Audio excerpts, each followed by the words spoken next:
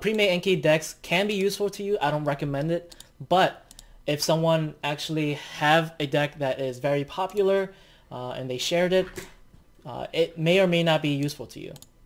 There are some that I may use, like maybe in regards to the MCAT, but specifically if you want to learn how to add a card, first you go to Google, type in ANKI shared, and then click on the first link, find something that you want to add. Let's pick a random example, biochemistry, download it. As soon as you download it, pick a place where you want to find it.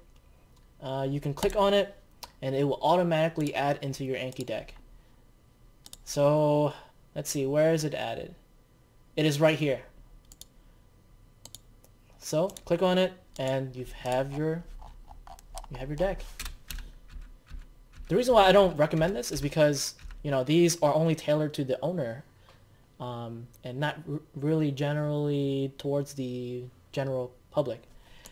I mean, look at this. This looks horrible. But anyways, remember when you look at other people's ANKI decks, please just look at it with a grain of salt, because, you know, you can't trust that person, you know, because, you know, they're probably not PhD holders, MD holders, stuff like that.